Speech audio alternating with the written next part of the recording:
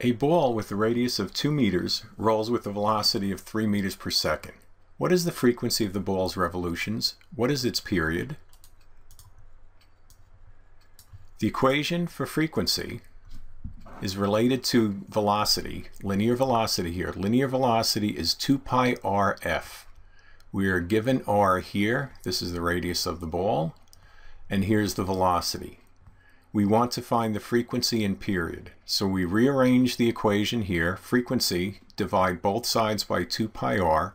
Frequency is velocity over 2 pi r. Plug in the numbers, and we get the frequency is 0.239 revolutions per second.